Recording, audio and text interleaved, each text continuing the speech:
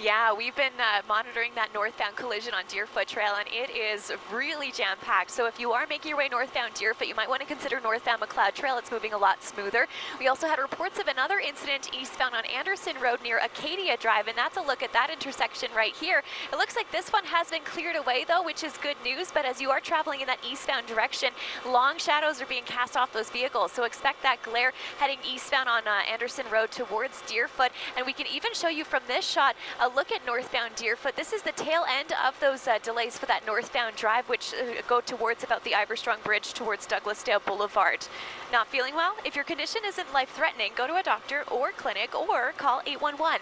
Learn more at ahs.ca/options. Up in Global One, I'm Brandi Warren.